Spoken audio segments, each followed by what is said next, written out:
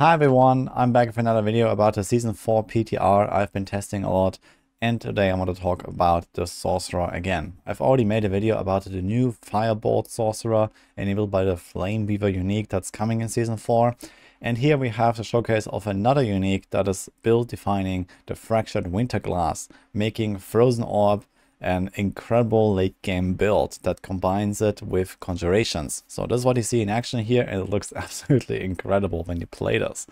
This is one of the last builds I tried out on the PTR. This was literally like last day or so when I played this, and I gotta say this build is absolutely crushing. So you see here this is like a pit 159, which at that time was like the highest I could open, and I'm absolutely cruising for this, and there is no doubt that this is easy peasy going all the way to a pit 200, at least with the scaling that we had on the PTR. So it's safe to say this is one of the best builds out there, in particular for the sorcerers, but in general it's just like a very fun, very easy and very strong build that just perma freezes everything. It throws those frozen orbs around you all the time. It looks amazing. In fact, it's probably a bit too much.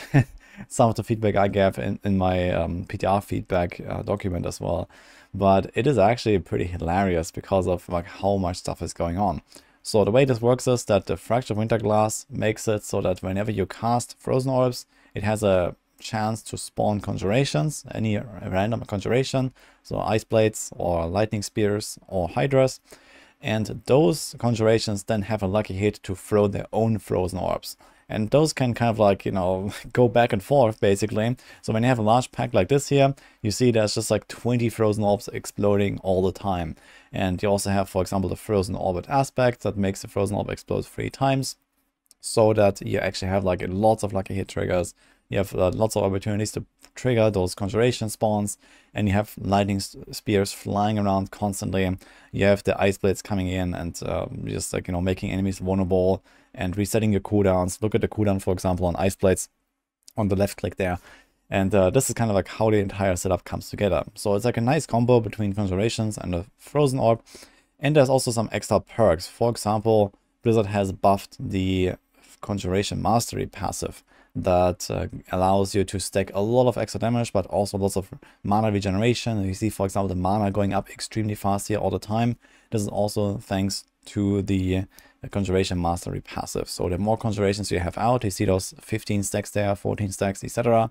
The more this scales up, and the more you can just spam everything. So it kind of just synergizes off each other in like a really crazy way and makes this build really powerful. Before we continue with the video, I want to give a shout out to today's sponsor, boot.dev. They've created a platform that makes it easier than ever to get into programming and polish your skills. They believe that the easiest way to learn code is to make sure that you're never bored, and this is why they have designed their courses to feel more like a game and less like a chore. The only way to really get into programming is to get your hands busy and write a ton of code, and this is exactly what the tasks allow you to do without ever feeling like you're getting stuck, because they have tons of tools to help you out.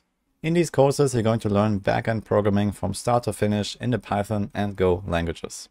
As you may know, programmers have huge earning potential. In the US, the median is upwards of 100K per year. And additionally, they can very often work from home, which is very convenient. And what I find really admirable about boot.dev is that they really follow their mission.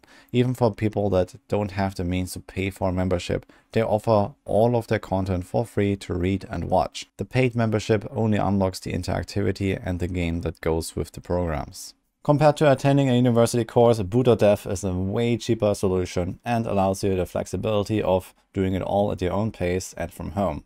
They offer both a monthly and annual subscription, and you can cancel in the first 30 days, no questions asked. So if you really want to learn coding and that convinces you, then go check out boot.dev with the link in the description or the pinned comment below, and you get 25% off your first payment to boot.dev by clicking that link or using my code. And now, let's go back to the video. Now let's go into the setup, and I'm going to show you what I made here on the PTR to actually produce this result that you saw in the intro of the video. So here's the planner. This is already what I have here on my Discord as well. So if you are ever looking for any of my builds, then you can go check them here in the Woody Builds channel. So I have it here, the Frozen Orb build. This is not a fully completed planner yet. I don't have the stats, for example, and so on that we previously didn't have in the planner, but I will be updating those and it will make it ready for Season 4.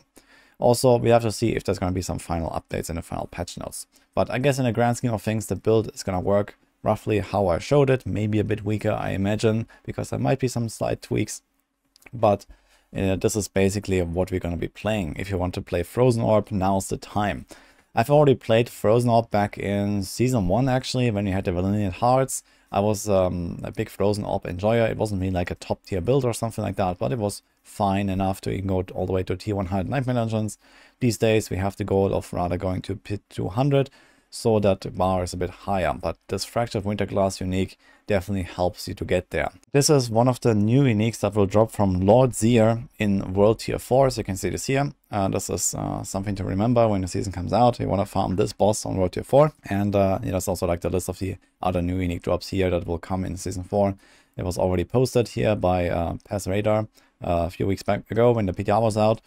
But you definitely want to try to get this item as soon as possible to really make this whole combo come online. Before that, you will have to play either something else or just play proper normal Frozen Orb, which is also okay. They have been buffing Frozen Orb quite a bit since I've played it back in Season 1. And as I mentioned, it was already kind of fine, especially for leveling when you don't go really high-end content and you don't have to fight like bosses with millions and millions and millions of life. Frozen Orb works just fine out of the box, I would say. You also just have to get like this aspect here. The Frozen Orbit aspect is a drop only aspect, so you have to find it at least once. This is pretty important, but outside of that, you have relatively decent, like, you know, easy to get, powerful affixes that you can get on a Sorc that will make Frozen Orb work from the start, basically. So it's not like the #1 build to level up, but it will be fine. And then you can just try to get this unique as soon as possible. And then the entire combo starts working together. You're going to change your setup to have more conjurations. And there you go. The way that I built this setup that you saw in the clip at the start is that I had a Frozen Orb enchantment. So every time you cast Frozen Orbs, you have a 30% chance to get another Frozen Orb. And also in Season 4, you can now choose where to detonate the explosion, the Frozen Orb explosion. So it goes to your cursor when you play on mouse and keyboard. And I suppose when you play with controller, it just goes to your target, or like, you know, a random like set distance if you don't have any target. So it's not like before where it always had like a fixed relatively long distance and you had to constantly reposition. You can just literally stand on top of the enemies and throw Frozen Orbs in their face if you want to. And this makes it much easier and much better to play with this as well, because you kind of guaranteed get the explosions on the targets all the time. And the radius is really large.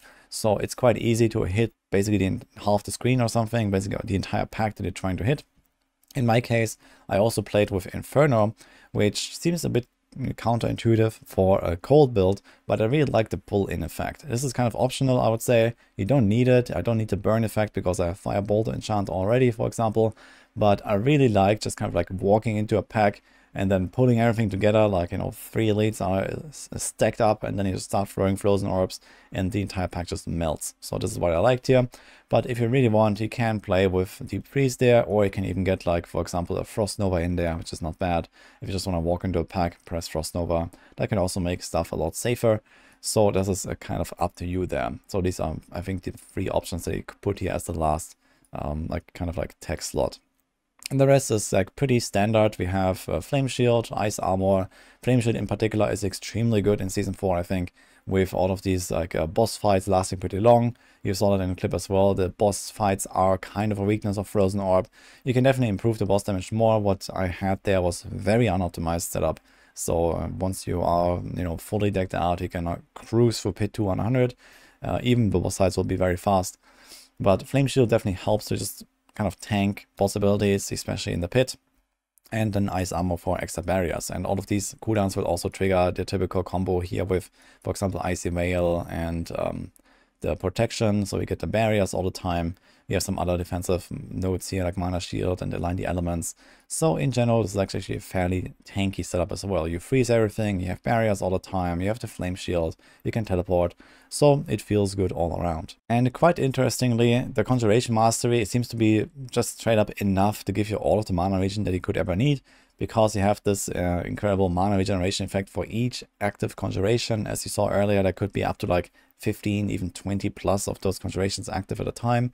Even if they do tune that down a little bit, let's say even like 10 stacks or so of this is already extremely powerful, but it only counts for passive regeneration. So you kind of want to try to stack mana regeneration. For example, you can get that on helms, chests, and boots. So you can try to have like 1 or 2 rolls there, for example. I think when I played, I only had 1 roll of mana regeneration on 1 item. And then I had Conjuration Mastery. And that was basically the entire solution for my resource recovery. So there's no resource aspect, there's full offense, there's a Tarasha ring, there's a conceded, there's no crazy stuff here. It was mostly just Conjuration Mastery. That's how good it is with the Fractured Winterglass. But before you get this unique amulet, you probably have to invest a little bit. For example, you can go for the typical Prodigy aspect that is from the Codex. So you can get resources there before you get the amulet and then have this whole conjuration build going online. And for the Paragons, I can also go over that real quick. It looks like this. We have 6 boards, 6 glyphs, and like 1 or 2 legendary nodes that are pretty impactful. Most importantly, Icefall. That gives you the extra damage against vulnerable enemies. And we have here the Frigid Fate. So the 2 cold boards basically. Frigid Fate gives you also extra damage to vulnerable targets based on your cold damage. This number here looks kind of low, but you can actually temper cold damage or non-physical damage. There's something like that on tempered items to kind of like max out this Frigid Fate board here, and then you're gonna get this full effect. And the rest is basically just like stacking up a lot of defense. In general, the name of the game in Season 4 is going to be stack defense on your Paragons. So we have like a lot of life here, we have a lot of like damage reduction from vulnerable, damage reduction from chilled, damage reduction from burning, and all these kind of effects here basically. So in general, you want to try to get as tanky as possible to make sure that they can survive the high-end content in the pit and also those uber bosses.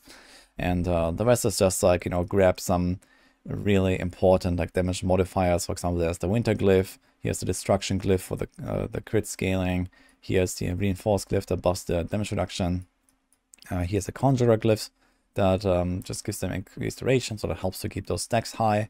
The Control Glyph, because you freeze everything, you have a really nice damage bonus. And lastly, the Exploit Glyph here, because Frozen Orb makes everything vulnerable by default as well.